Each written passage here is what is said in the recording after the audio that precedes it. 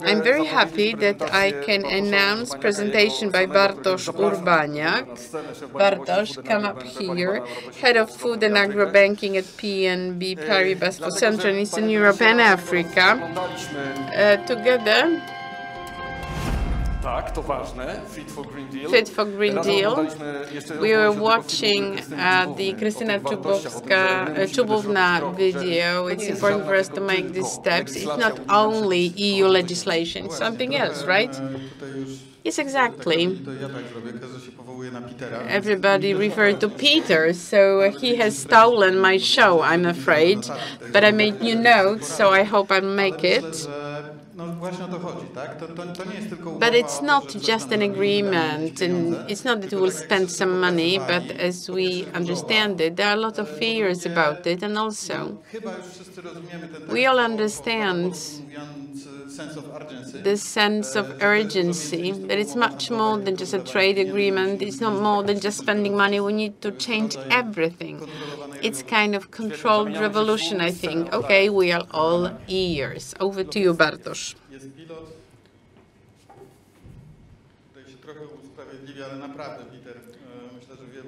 Yeah, Peter made this great show, so I have this new shortcut.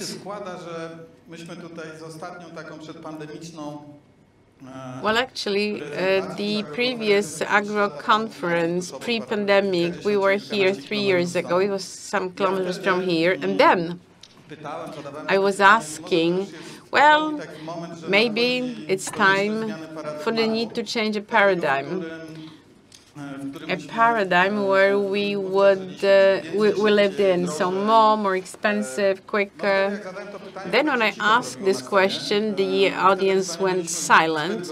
I don't think we were ready to even discuss it. But now, when I looked at responses on social media, how our discussion is being commented, nobody's really surprised by that. We see more people talking that profit is not all, that we need to think about the world in different perspective. Maybe it would take longer, more responsible. And I believe we have also understood that it's not about being simple. It's not an answer to everything. My colleague says that if you can't describe it, then it means that it's complicated. And we believe that the world is complicated. It can be explained by 3 or 4 sentences, words. No, not anymore. The Green Deal, out of the discussions we had here, we know that it's a complicated response or story to how to get out of the trouble we are in. The truth is, the Green Deal is complicated. We have the same slides, which shows that we have similar sources. So it's a kind of a proposal. It's not an agreement, not yet, but it's a political proposal, a cultural proposal, social and economic proposal. If you read the definition of the Green Deal, it's to be the change of functioning of the economy of the member states of the European Union, which is something that we, in the Central Eastern European perspective, we should really put a lot of notice to that. As we have not tried it, the big European Union wants to do something together. Well, the individual countries joined the European Union. We had old member states, new member states, countries which were more involved and countries which were less involved. And now it is something which we can do together, all of us, which means that everybody will have the status quo changed, which is why the Green Deal is not liked by anybody, as it makes everybody to make an effort. There is no one who can simply sit down in an armchair smoking cigars and watching whether they will pass the exam or not. No, we are doing it, all of us together. it's the tough part. The good part is that the Green Deal sounds as a proposal or an offensive. I heard for the first time from the chairwoman. I didn't think it was possible, but the Green Deal is a breakthrough which will help us to regain the role of the global leader to Europe, to the European Union, someone who wants to impose kind of a standard, good standard, which would change the world into the better, when the European Union and our community will become a political leader. Well, obviously, those who criticize Europe, they say that it's not necessary, but you need to remember that the administration of China or the US, they are not lagging behind.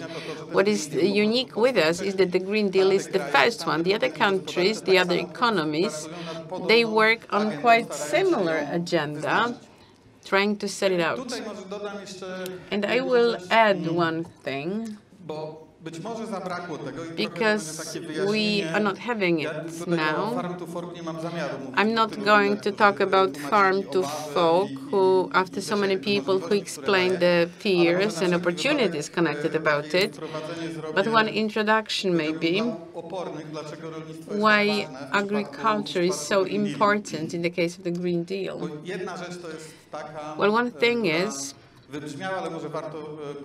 which is worth repeating: no agro, no food. And it is something which we need to remember, really. The other thing is that the agriculture is probably the only mass industrial or manufacturing activity which can and may have positive impact on climate. We kept talking about the dark side of the agriculture, that it uses a lot of water, up to 70%, that it is responsible for a lot of emissions of gases. In Europe, it's several percentage. In the world, it's 30% of all the green gases. They come from agriculture. But agriculture, those of you who are not good pupils during the biology lessons, it can capture, and it's the only business of this kind, it may capture coal, mineral coal, from the green gases, and it may transform it into organic coal, which is the source of life. It may store coal, because cellulose is the coal, so the leaves or parts of tree, it may capture pollution and store it or transform it into the future sources of life. We can do it in a different way. And in tech, in startup, we have no technology that could be doing it, and agriculture can do it. So we need to get back to the light side of the agriculture. So if you have so many opportunities, so why would all the previous speakers see that many fears? Well, we've heard about Green Deal here, that it's an EU plan and a budget of 120 billion euro annually. In a video we showed you, we were telling you that it's okay because the cost may be like 190 billion euro. Green Deal, 120 billion to be spent. Why are we so much afraid of it? We heard in each of the statement kind of a fear. We were talking about risks. I'll get back to it, but I just want to... I confused my slides. But now I want to highlight one thing additional, and it's a perspective from Eastern Central Europe, which is quite important. This comparison we made. Green Deal, on the one hand, we're talking about something which is uniquely abstract. abstract or complicated. But to countries in this part of Europe, Poland, Romania, Bulgaria, it's the perspective to overcome the same level of difficulties which we've already done. The number of regulations which have to be implemented, the complicated system of supports, but also opening to new markets, regulatory changes. We've done it all when we've experienced it. And how to compare the scale? Maybe money will help us. The most important part when Poland will get associated with the EU, it was the common agriculture policy. When we joined the European Union, which was half that big, common agriculture policy, it was 60 billion, and Green Deal is 120 billion. So realistically, having in mind the progress, intellectual, technological progress, we are talking about the similar scale of complication. It's feasible. And we, in this part of Europe, we can send the signal. We can do it. At least some part of the European Union coped with equally complicated matter. Some concerns. You see a graph from 17 years ago when Poland would join the European Union. And then we had a lot of concerns, overwhelmingly important concerns. We knew that there would be a lot of money. We knew that a lot would change. And now each of a Pole who's here, we may say that we live in a completely different country than we have 17 years ago, culturally, socially, compared to what we had done. While concerns had been raised, over 80% of farmers, we have this here 69, but I remember that 80% of farmers was against it. Now you see the result if we measured it by money. It's 13 times more.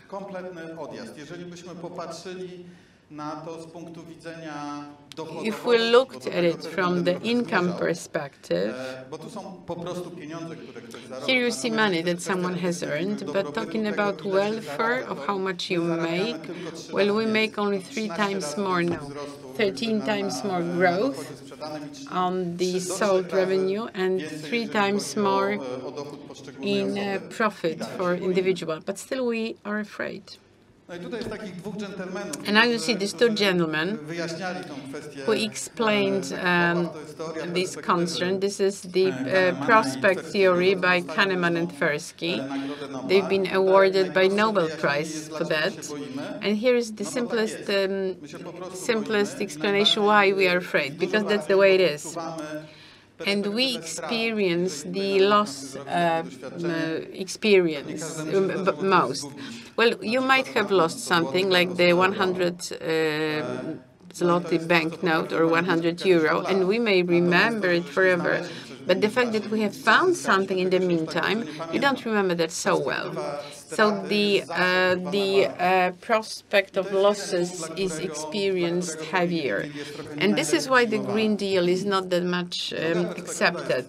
The second perspective is that the Green Deal promises something which is going to happen, but not as compensation for something possible, for the possible loss of what we now have. And the third thing is,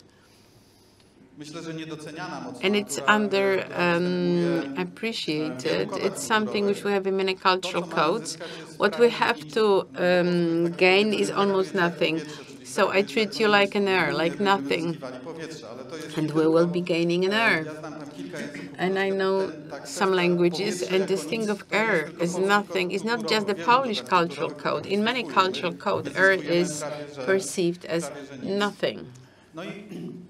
Ostatnia, czy przedostatnia z rzeczy jest taka, że to jest skomplikowane. And also, it's not very popular because it's complicated, and we have this saying that before the truth goes out, the gossip will circulate the world. The same goes for the opponents of the Green Deal. It's not rapid, while the opponents are rapid. And the final aspect is powiedzmy, że that jest at risk, what is at risk, where we have some concerns for some losses, then it was in all this presentation we had here, is that profit and money are threatened. The direct profitability will be at risk. We heard it from Przemek Gdański, from Professor Hausner or Peter. Well, the profits, money, it's threatened. Money is loud and easy countable, so it behaves like a redneck. It makes a lot of noise. The question is whether the money will bring us happiness. It's one of the everlasting questions of humanity. We have a graph on it. And just look at it.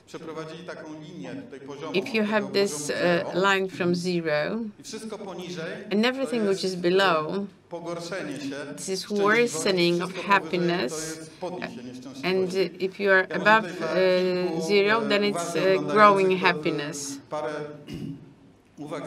Some comments maybe. It's not that we don't know how to do graph, but it's about change. And so Kuwait does not have negative GDP, and Romania is not the most rich country in the world. No, it's about the change in the recent years. So you may notice that there are countries which benefited and there are countries which lost on GDP. Do you see any logics in it? Who's happier? Who's less happy? I think there is no relevance whatsoever. We don't have it here, don't see it here, which means that you can say, although we have agro conference, we have here proof that money does not bring happiness. If we now go back to this graph, which we looked at so proudly, it's from 2004 to 2014. As you see, the growth was really impressive. The GDP growth in Poland was from 8,000 to 35,000 per capita. Do you know how much the life expectancy grew at that time? Only several months. If we now looked at the same years in the case of France, Germany, they had similar growth in GDP per capita. 10+%. In the case of Poland, it was 100+%. But the life expectancy, again, several months. Nothing really changed. So I asked myself a question, whether an impressive growth of GDP per capita made me more happy. I have a feeling that the question is no. When I look at what happened before, what we had in the past and what we have today, I live in the same place for 25 years, and when a neighbor asked me to help him, then we took the brush and we were painted this wooden house in the garden, and we spent 2 days together building our neighborly relations, and we devastated the GDP. This activity is not included in the statistics, but when I look at it from the perspective of well-being, my well-being increased, the GDP not.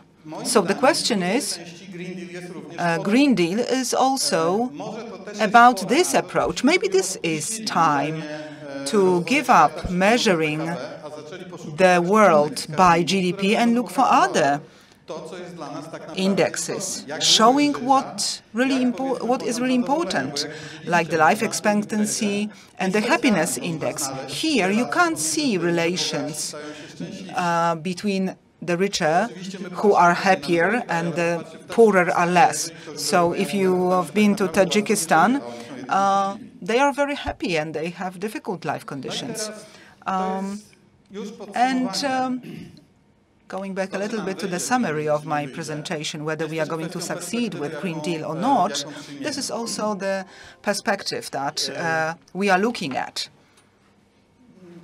One thing I mentioned at the very beginning, my neighbor now can buy paint and hire people to do that for him, but he's not really very happy. So if we talk about neighbors, I have a very religious and ecological wife. So we had 7 rubbish bins. We had one of the first who had PV panels and electricity. Our town is very progressive, so the mayor supported us significantly to get rid of stoves. I was encouraging our neighbors to do that. I also warned them that I'm going to report them if they burn plastic. So they did that. They changed their approach. So right now, when we meet during barbecue, so now they say it's going to be an electric barbecue, they say, have you benefited from it? And they say, it's more convenient. We are not counting really the money, but I don't have to do anything. The quality of life is totally different. So we need to be open in terms of different mindset, different approach to Green Deal. We can't really look at it only from the perspective of money. So a car must be repaired, must be insured, it can be stolen, it can be damaged. Or we can have this ticket and meet people, go around the city and drink some alcohol, and then we need to wait before we drive or just take a taxi. So this is just a different perspective. I need to speed up a little bit. Do we have another way to choose? I hope not. I hope that this is the center for managing Europe and the whole world. Okay, so I'm just addressing Peter. I hope your voice will be heard in this forum. There is no doubt. We also heard that during the previous conversations that this complicated approach needs coordination and strong leader that can implement all these objectives. Who can do that if not we in this forum? Then we also need to focus on cooperation. This is a graph. At the bottom you can see trust to legal system in a particular country, and then to people on this vertical scale. So you can see member states of the European Union. So the Finnish trust to legal system and legal order and other people, and Poland or Bulgaria may be perceived astonishingly. I am Finnish by origin and I live in Poland, so if you don't understand me, it might result from my origin. This is an important issue because we need to understand each other. We need to talk to each other and work based on dialogue. And last,